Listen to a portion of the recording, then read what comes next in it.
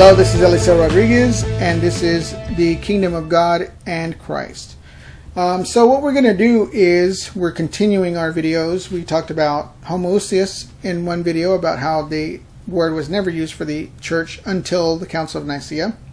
Then we talked about Raymond Brown and his understanding that the early church, the first century church, did not have Trinitarianism, and that the New Testament doesn't have any scripture that proves Trinitarianism, and that it's a later development revelation that is given to the church.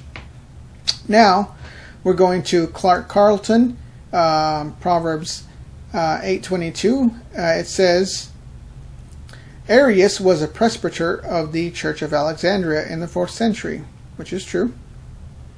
The controversy began with his interpretation of Proverbs 8:22, where Solomon speaks of wisdom.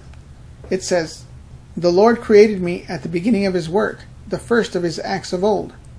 Everyone, both Orthodox and Arian, which I think it should say Athanasian and Orthodox, but whatever, understood wisdom to be Christ.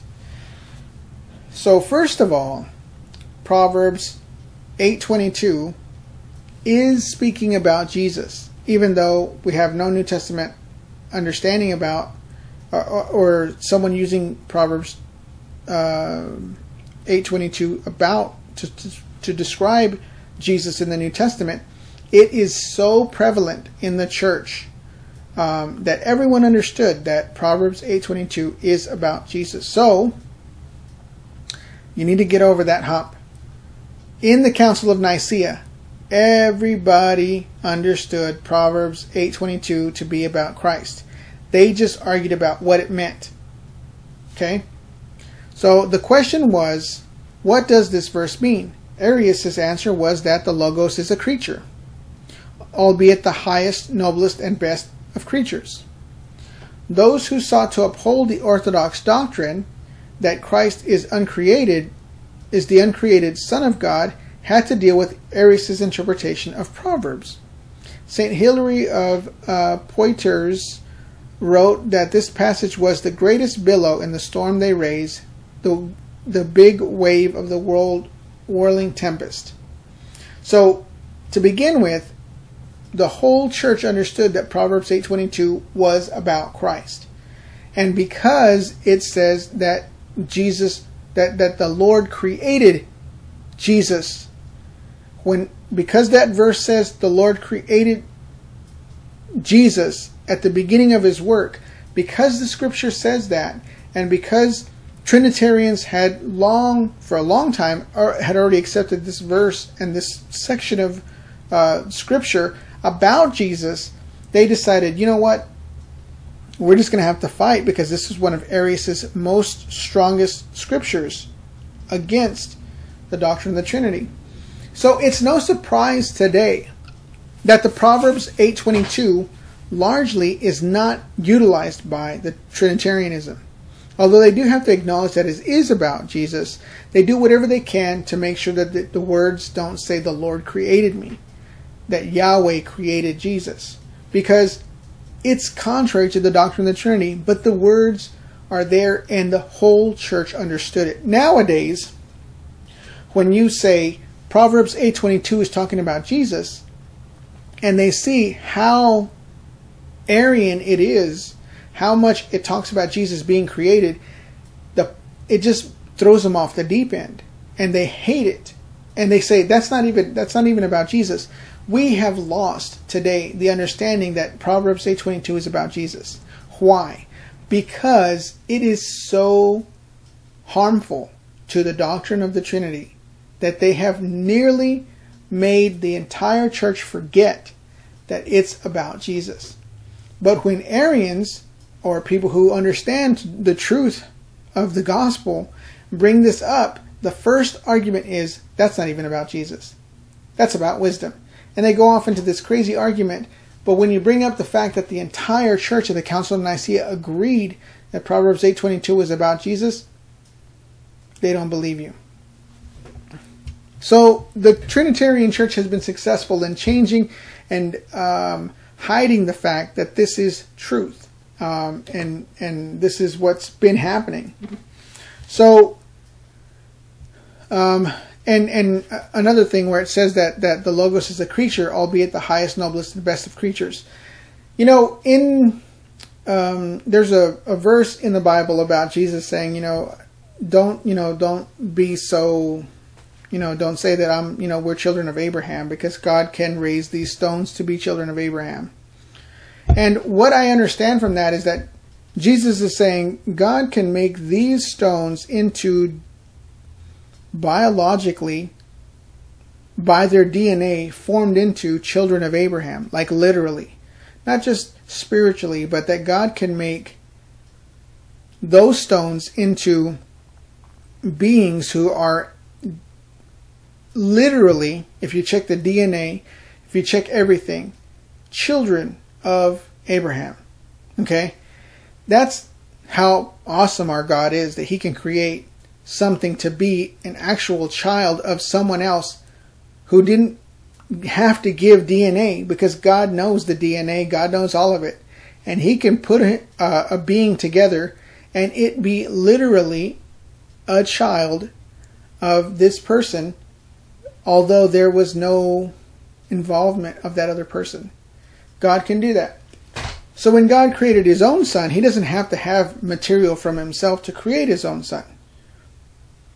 So those things have to be so not just a creature, but a son. A being that is born to be literally the Son of God.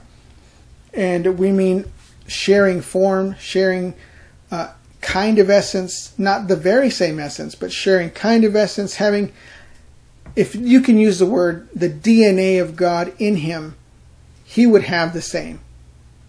Whatever that is. If God were to have what we understand is like DNA, Jesus would have the same DNA as the Father when He was created at the beginning, before all of the things were created. Okay? That's how much of a son, and how literally Jesus is the Son of God. But God didn't have to take out of Himself to make His Son, is the point.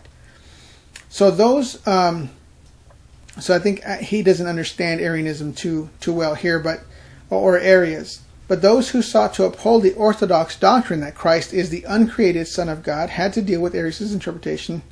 We read that. The Orthodox countered that the passage refers to the humanity of Christ, not to His divinity. Here we have two groups that recognized the same scriptures and agreed that the verse in question refers to Christ, yet they arrived at diametrically opposed interpretations. Now there is no question that both parties considered their positions self-evident. Everyone's interpretation of the Bible seems self-evident to himself. That does not make it self-evident to others, however. The question remains, therefore, how did they decide which interpretation is correct? This is Clark Carlton, and he's asking a good question. So, let's look at, for a moment, let's look at Proverbs chapter 8, and let's see what we find out. What are we going to learn? Let me see here. Let me put this up here. So, Proverbs 8:22. Let's see if I can highlight this. That's not much of a highlight there.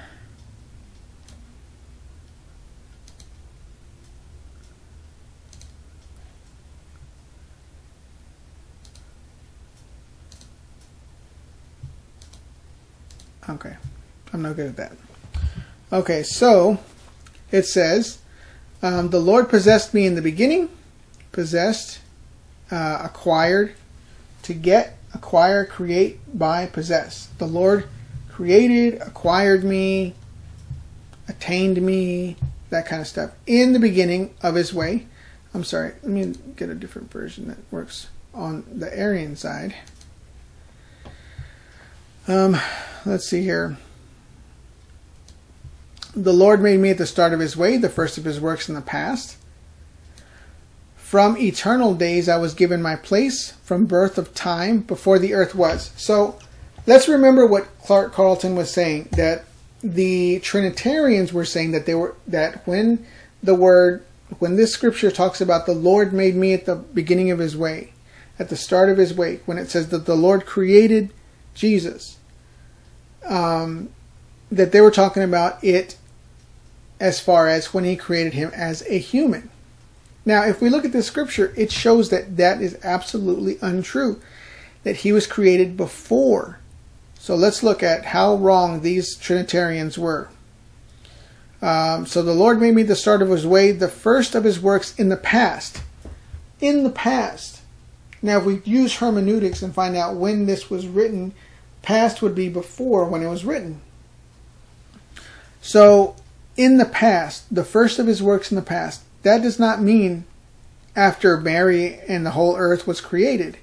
So, temporarily, talking about chronologically, this is not when Jesus was born through Mary. It cannot be. It's talking about the first of his works in the past, not after a couple of things have been made and Mary, my mom. It's not that it's talking about. Then it says, from the eternal days I was given my place, from the birth of time. So, from before time began, from the birth of time, there was time for a long time before Mary came around. Before the earth was. Mary was standing on earth. She was actually made, Adam was made out of the dust of the earth. And so was Eve. And then you have all those years. And then you have Mary. So this is chronologically not talking about when he was a man. The Lord made me at the beginning of his way, at the start of his way, the first of his works in the past. From eternal days I was given my place. In other words, before time began, from the birth of time, it says, to reiterate that, before the earth was, that's not according to when they're saying. When there was no deep, the deep is in Genesis chapter 1, verse 2.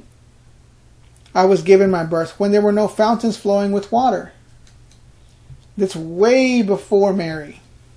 Before the mountains were put in their place, before the hills was my birth. It's telling you chronologically, not when Jesus was born through Mary. When he had not made the earth or the fields or the dust of the earth, of dust of the world, we're getting into specifics here. Before the dust of the earth, before the dust of the world, before the before the earth, before the deep. When he made the heavens, I was there. That's not Mary. You know what I mean? That's not when Mary, if you go on, it just moves, it just keeps doing it. When he put the arch over the surface of the deep, when he made a strong skies overhead, when the fountains were fixed. All of this is saying that's not when Mary was born. Not even when Mary was born. It's not talking about that. So, we come back here and it says, the Orthodox, which is the Trinitarians, supposedly the Orthodox, which I think the Arians should be called Orthodox, but that's my own opinion. The Orthodox, the Trinitarians, countered that the passage refers to the humanity of Christ, not to his divinity. Here we have two groups. So, see that? The passage refers to the humanity of Christ, not to his divinity.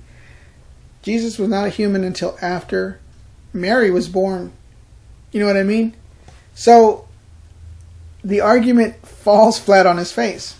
So, we'll move on from here into other things, but something to look at about Proverbs 8:22 and the existence. The whole church understood that these verses were about Jesus, and the Arians had an advantage with this scripture, and which is why most Trinitarians do not understand that this is about Jesus. And when you tell them about it, they'll give you the longest arguments on planet Earth about it, but they don't even know church history, that they shouldn't try to disprove it. It's just a difficulty for them. And this is a verse that lends credence to the doctrine of what is called now Arianism, which is Orthodox Christian doctrine. So, I'm going to leave it there.